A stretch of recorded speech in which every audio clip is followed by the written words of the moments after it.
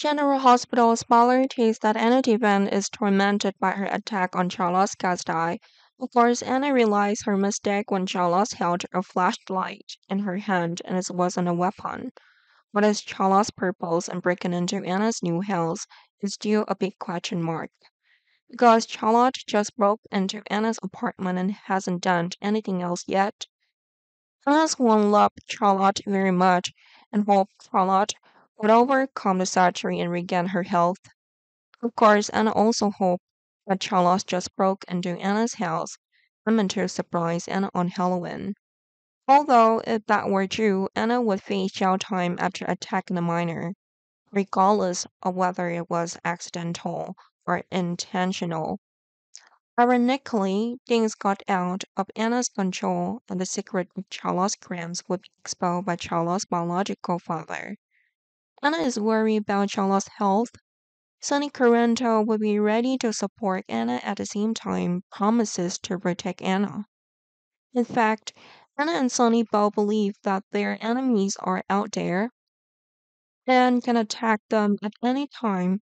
Sonny and Anna never thought that Charles was the one who carried out the attack at the Metro building in the past. Anna also believed that the person who burned Anna's house and broke into her hotel rooms was someone else, not Charlotte. The more Anna hopes, the more disappointed she will be. That shows after Anna has a private conversation with Valentin Gaston on the hospital stair. Valentin admits that the person who broke into Anna's hotel room is Valentin's daughter. Valentin tried to erase that evidence by asking Nina Corrento for help and forced Nina to keep quiet since learning the secret. Anna was so angry after this revelation that I broke down in tears and hit Valentin. And I couldn't believe that Valentins was trying to cover up so many big secrets related to Anna's life.